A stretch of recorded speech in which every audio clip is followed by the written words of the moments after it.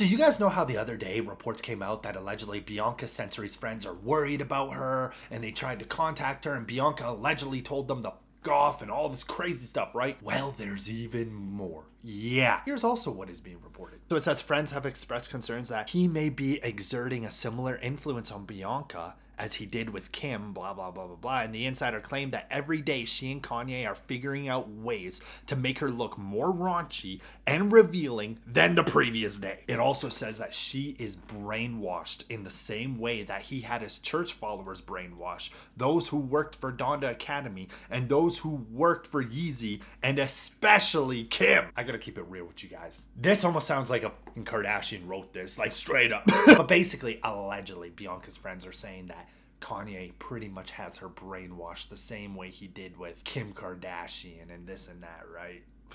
I find it so fucking crazy how literally Kanye and Bianca just wanted to escape the paparazzi, wanted to escape basically everything, go to Europe, live in their best lives, and they, like Candace Owens recently said, they can't stay out of the media. It's like the media all wanted them gone. They left, and now the media's like, no, come back, we gotta make reports.